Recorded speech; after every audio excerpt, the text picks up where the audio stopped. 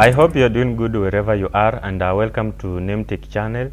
Today we are going to discuss on CSS Crash Course Part 2. Remember we discussed the previous one in the last video, and in this Part 2 we are going to handle the CSS outline.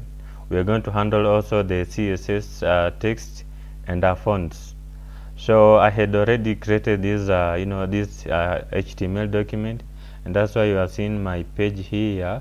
And I've styled it a bit, but we are going to do it more when we now we want to discuss the CSS outlines and the text and the fonts.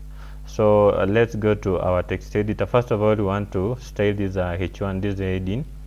So let's go to our text editor, and then we go to the same selector, which is h1. And then in the h1, first of all, before you style an outline or you make an outline, first of all you need to have the border, because the outline is a line drawn outside the the HTML borders to make it stand out. So first of all you need to have the border. So with the border we use the border property, which is just border, and then let's make it thick. Thick is the same as 5 pixel thick, and then let's make it solid. Remember, I'm using this shorthand than to write different codes here for thick, for the border width and so forth. And then the color, let's make it something like red, or let's use this color here. And then click Ctrl S to save.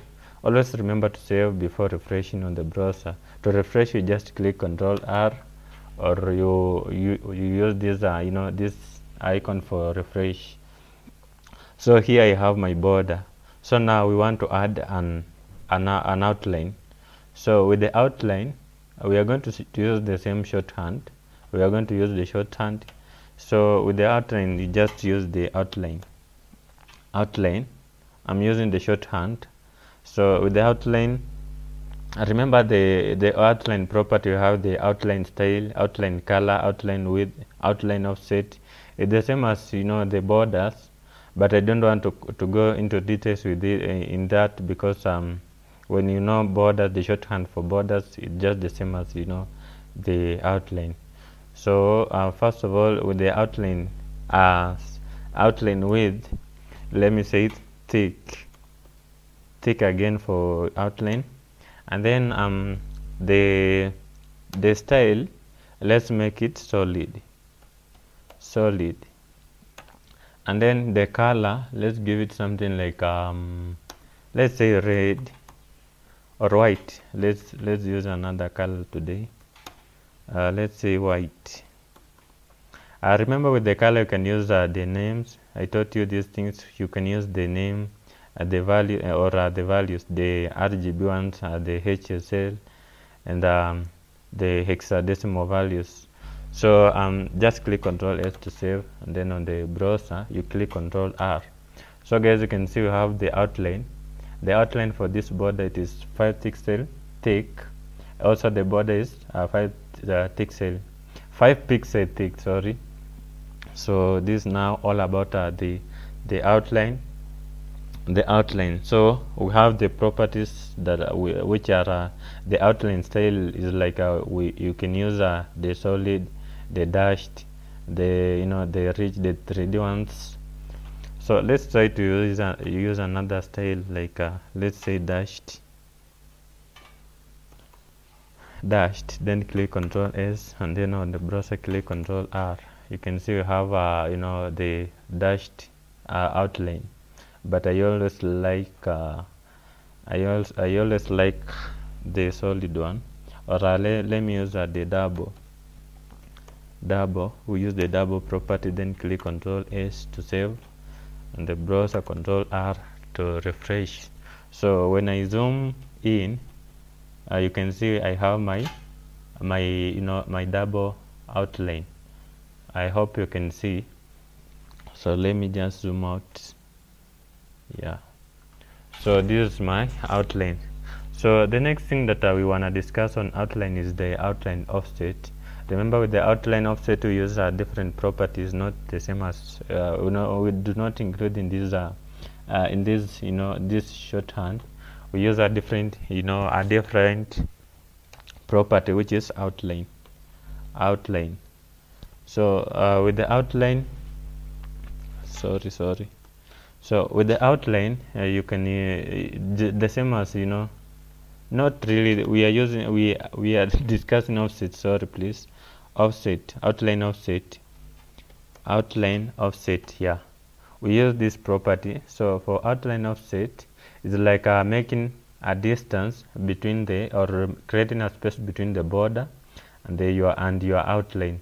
So like the offset will create some space here to separate the outline and the border, the edge of the border. So and basically the offset is transparent. So let's try it so that you may see. So the offset, we use the offset width, which is when we say something like 10 pixel thick, it will create 10 pixel thick the space, the space around that is between the the offset and the edge of the border. So click Ctrl R. So you can see where it has created some space here that separates the edge of the border and the offset and the edge of the offset. So but let me use something like a 5 pixel. Then click Ctrl S to save, click Ctrl R to refresh. So you can see it goes on reducing when you reduce the size. 3 is always the medium, defines a medium. Ctrl R. So you can see that when you use 3, it is very best and perhaps efficient. So I don't know if you can see, perhaps someone is using a phone, I don't know, but when I zoom in, I'm sure that you can see well. So it creates some space between the outline, the edge of the border and the edge of the offset. Remember the offset, we said that it is dashed. That's why you can see it has 2 lines here. But perhaps let's make it solid, not dashed, but we made it double. But let's use solid. Then click Ctrl S. Click Ctrl R to refresh. So you can see you have the solid one, but still we have the same space around it. So guys, I think this is now all about the outline.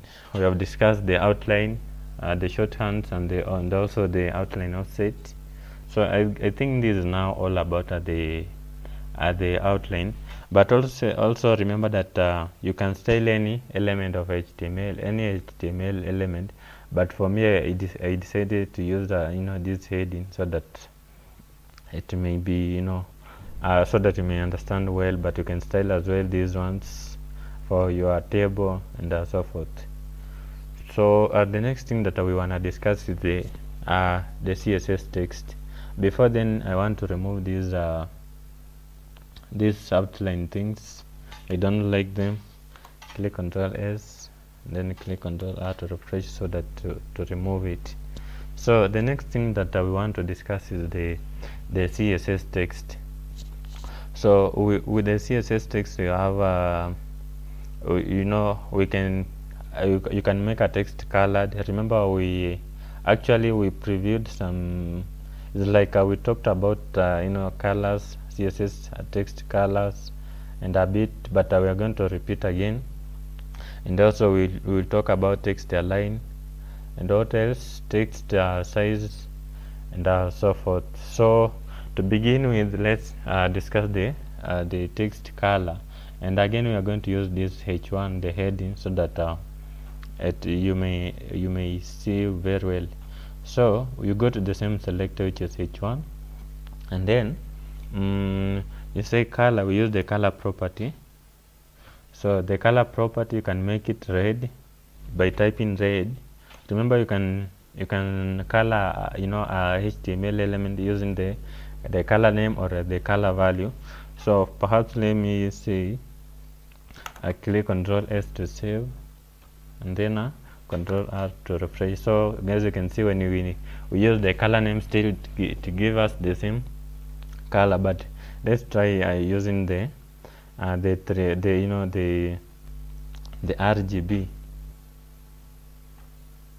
Sorry, I don't want these so let me just delete it. So you can use also the for example, let's begin the hexadecimal. I don't want to use red because to differentiate, so I'm going to give red 0, and then blue RGB, so green the next. So let me give green the highest value, RGB, and then 0 0 for blue. Then click Control S, so our color will be green. You can see our color is green, but let's give make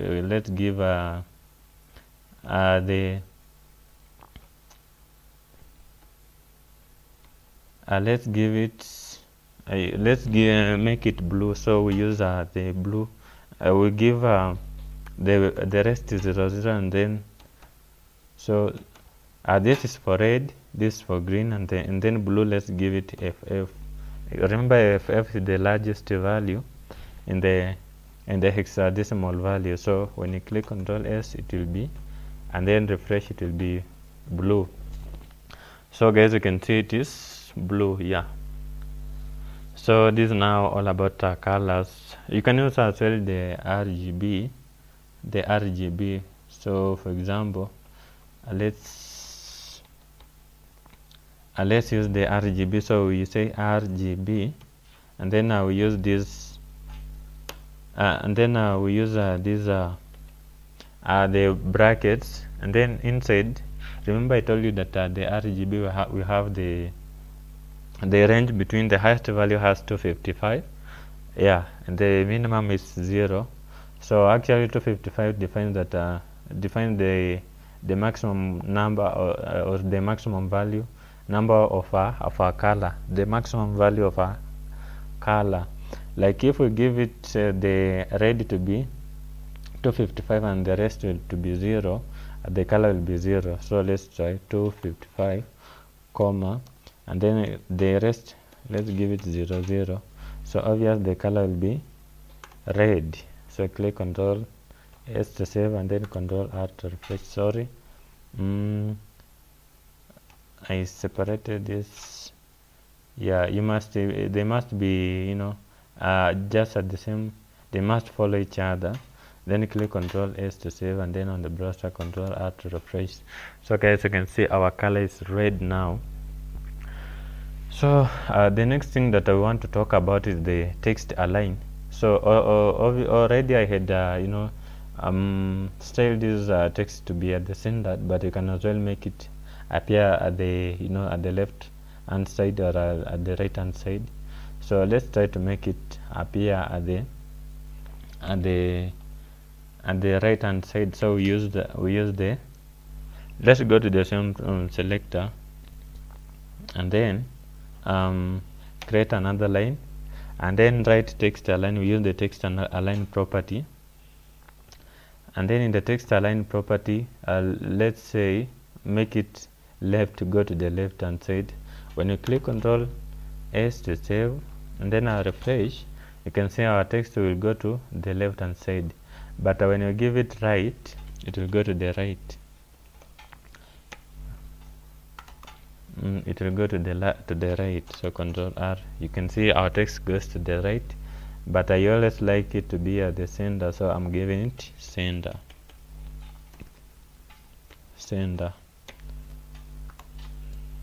And then when I click Control R, you can see our text will go to the center. So this is now how you can style you can align your text. So the next thing that we want to talk about is the text decoration.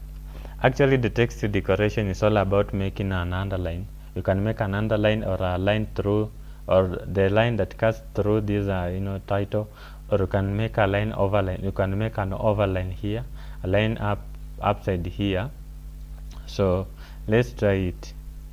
Go to another line, and then type text decoration. We use text decoration property, which is here. And then when you say underline and then click Ctrl S to save, and then refresh, you can see we have an underline. And then perhaps when you say overlay, align through, or let's begin with the overline,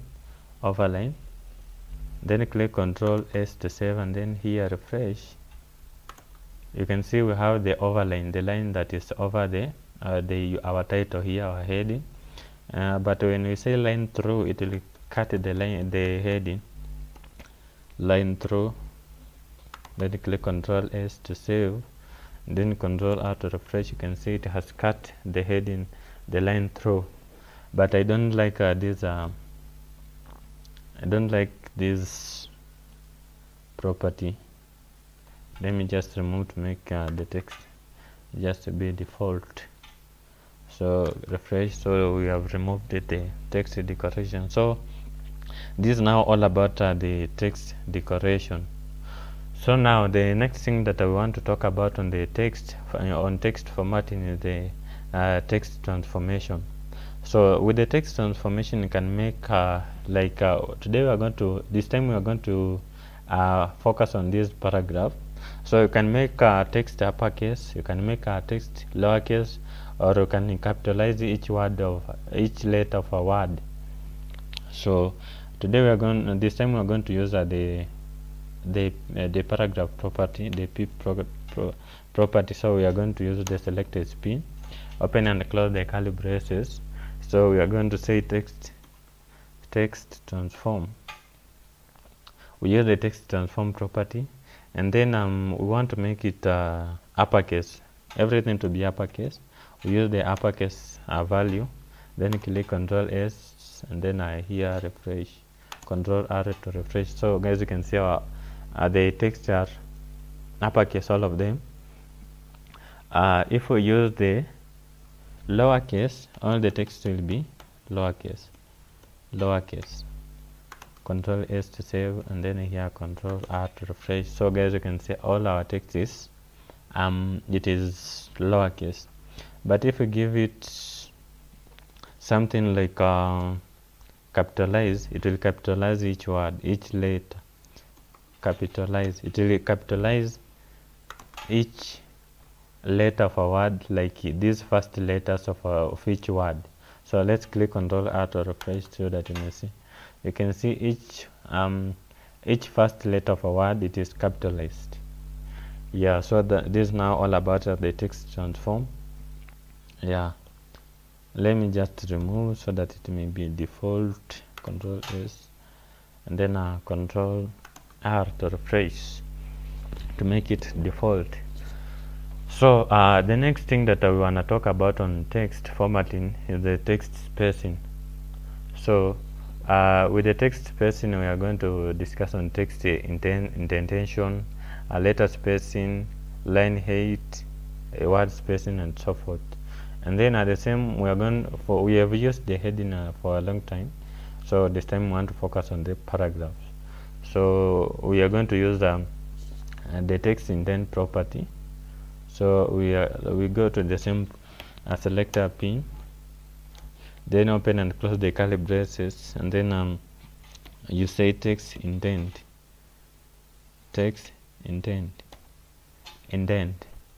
and then actually the text indent is like making the space, the space between the margin and the first line of your paragraph. It's like creating a space here, like making a paragraph start something like here. You can make it anywhere, but it does not begin at the same at the same margin, at the same as other words. So this is now all about the intent. If you give it something like let's say 10 pixel, or let's say 50 pixel, then click Ctrl S, and then here refresh, Ctrl R to refresh. So guys, you can see it has created the space between the margin, the edge, and the and the first word of for our paragraph. So this is now all about the intent, text intent. And then the next thing that we want to talk about is the text spacing. So in the next line we are going to use a different property, which is the letter spacing. So with the letter spacing property, it's like making the space between letters. So perhaps let's try making 5 pixel, or let's say 10 pixel. Let 10 pixel. Control S, then Control R. So guys, you can see the letter spacing, the space between letters is 10 pixel wide. So this is not that pleasing, yeah, but I just wanted to make you understand the letter spacing. You can as well, perhaps let's try to make it, shrink or come together. Let's use a negative value here, like -2, then click Control S to save, Control R to refresh. So guys, you can see our text is very much close to each other. You can hardly see anything or read anything. Yeah, so this is now all about the text as letter spacing. Actually, letter spacing. Click Control R to refresh. So the other thing that we want to talk about is the line height. Line height is like making the space, the space here between lines. Like you can make it appear close, or you can make it appear very wide. So first of all, let's try to make it something like if we say something like we had discussed the line height. If we give it something like a 5 pixel, it will be very wide, right? 5 pixel. Then click Control S to save, and then Control R to refresh. So guys, you can see our lines very close to each other. But if I give it something like 50 pixel, then click Control S to save, and then refresh, you can see our lines very wide now, very wide to each other. So guys, this is now all about the line height property. So the other thing that we want to talk about is the word spacing. Actually, word spacing is like making the space between the words, like lorem here, ipsium. So to create the space here, we use the word spacing property. So you can go to the same property for a paragraph, and then say we are discussing word spacing. Actually, word spacing. Yeah, word spacing. We use the word spacing property, and then when I give it something like let's say 20 pixel, it will be very large. Click Control S to save, and then here refresh, Control R to refresh. So guys, you can see the spaces between the words are very wide. You can as well make it very close to each other by using the negative values, or any value that it is below the other one, like let's say -2. Then I click refresh. So guys, you can see our texts are very much close to each other. So this is now how you can style your text, the text. And then I think this is now all about the text. So we are going to discuss on the sizes, the font sizes when we will reach the CSS fonts. But before we go to the CSS fonts, let's try to discuss the text shadow. So with the text shadow, let's try to customize this heading. We are going to style this heading. So with the text shadow, use the text shadow property, but I want us to make this title to be black, to be default. So we are going to use the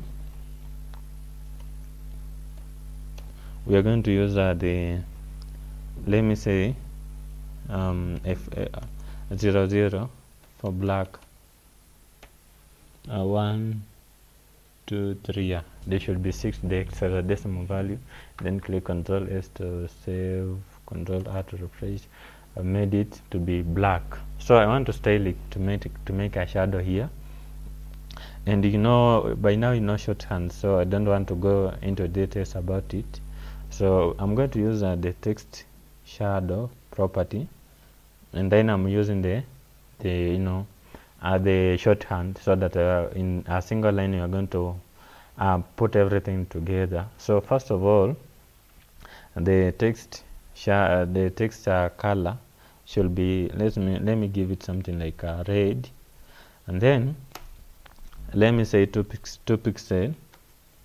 2 pixels, like the space between the original word and the shadow. And then when you say something like a 2 pixel again, it's like now the size of that shadow 2 pixel, use a pixel. And also when you say again 2 pixel, it's like adding the blurriness between the in that shadow. So when you click Ctrl S to save, and then refresh, so guys, you can see our text has a shadow. Yeah, so you can use any color, any style, or anything you want, but this is now all about the text shadow.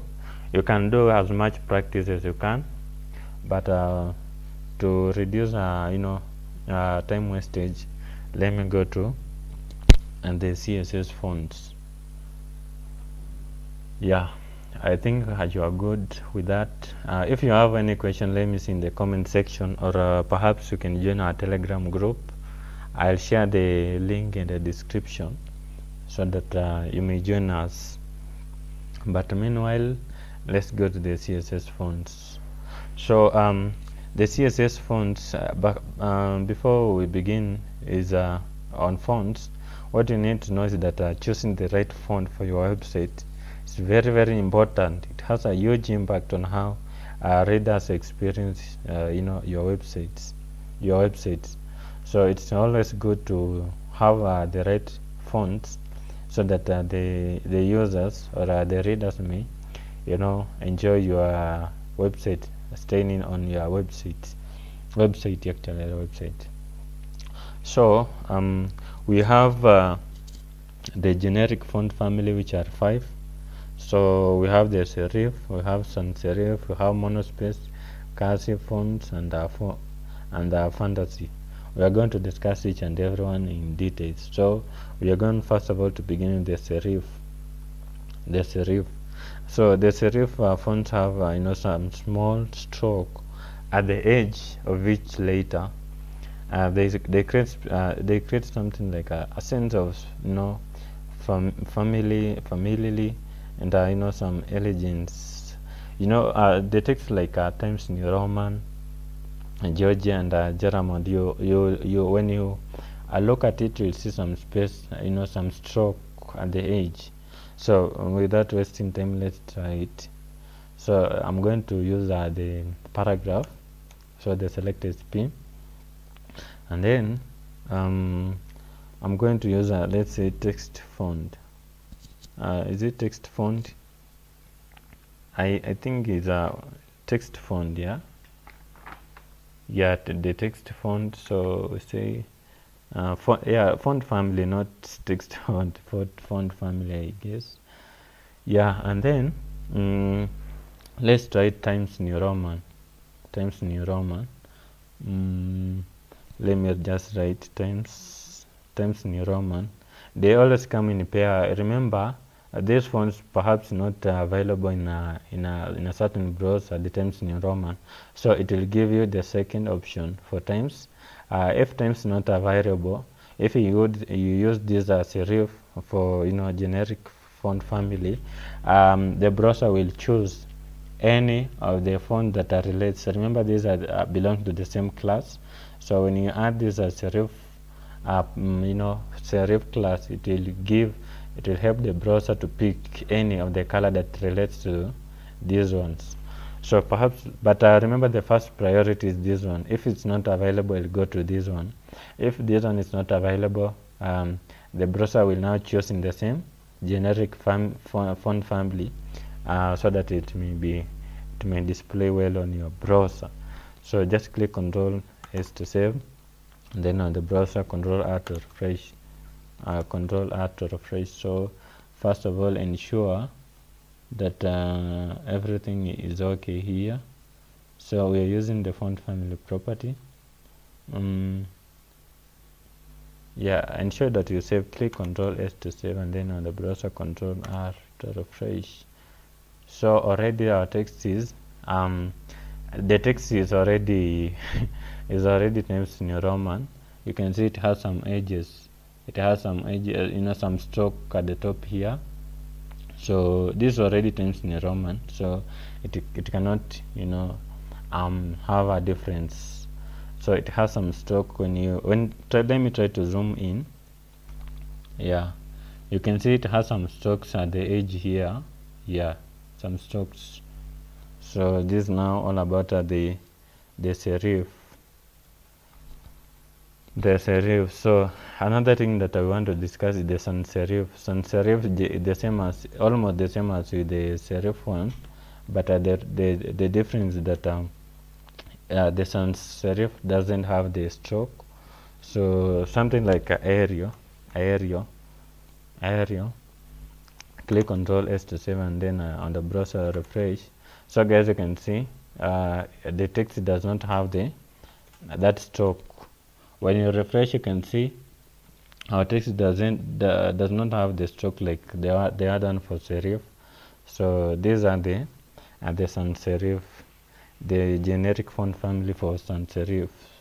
So let me zoom out.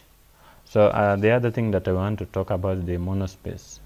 So with the monospace, we use we have the monospace. Actually, here all letters have some fixed width, and they create some mechanical look.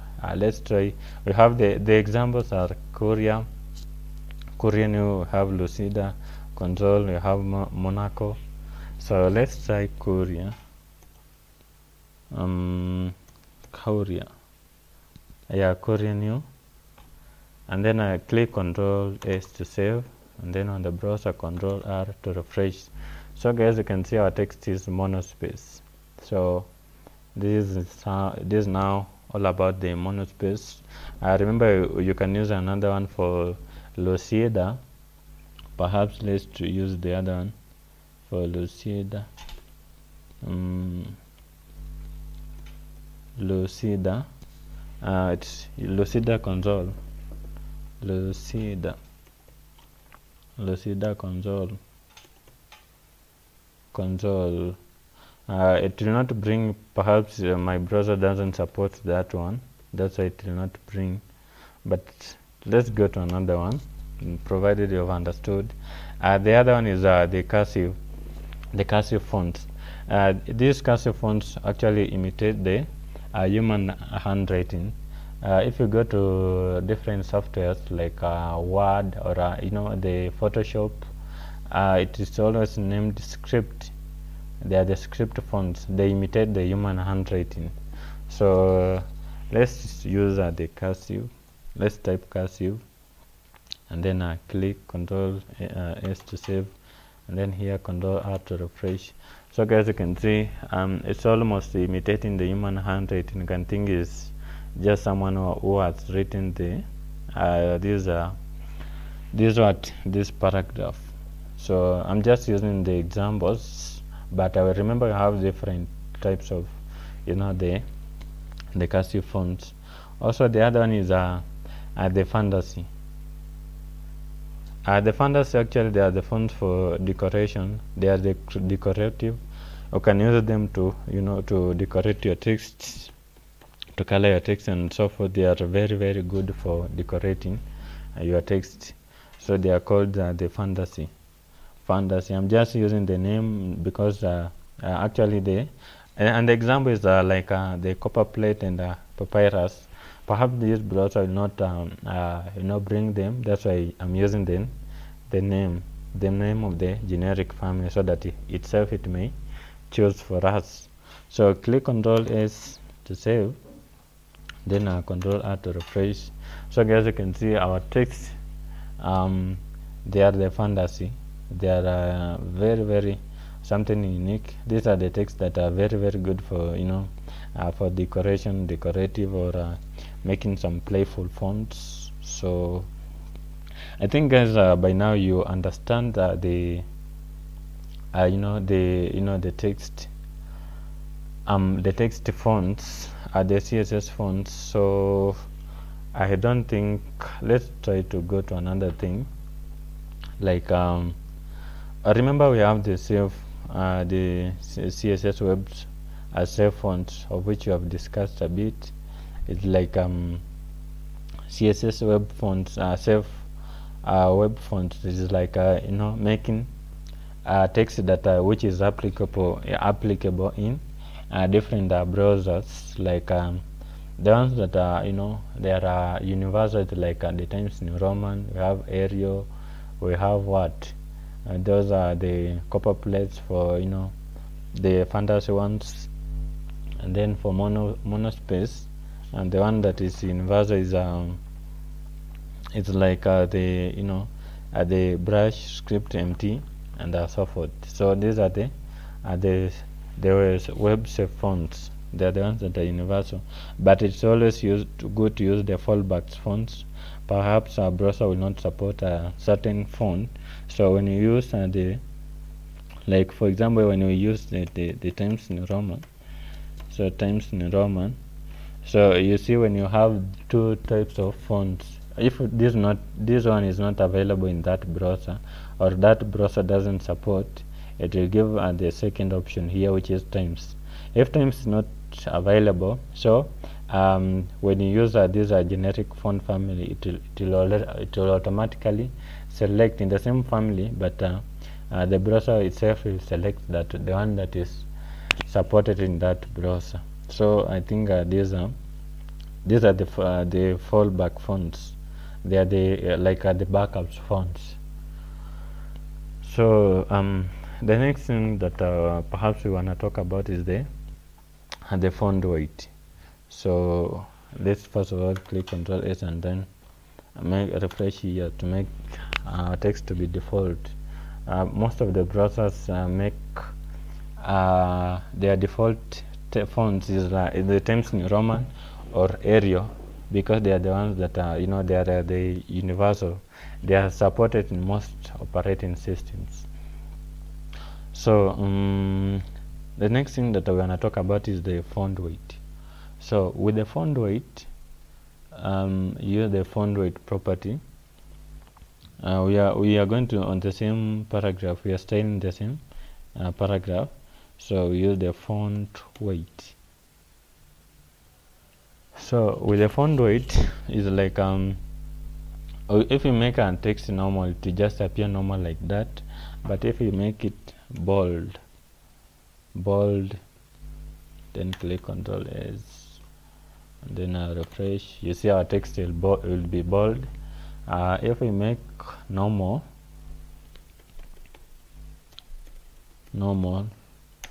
our text will just be normal, to not have those boldness. Yeah, this is now how you can play around with those the font weight. The next thing perhaps is like you know, the font variant. So the font variant specifies the whether or not the text should be, you know, displayed in small caps fonts. So we use this the font variant property. Let's create another line here and say font variant, and then perhaps let's try to say small caps, and then click Ctrl S to save, and then here refresh. So it will give us the you know, the uppercase, because it was already small caps, so it gives us the uppercase. It goes the opposite of it, but if we return it to normal, when I say normal, our text will just be normal.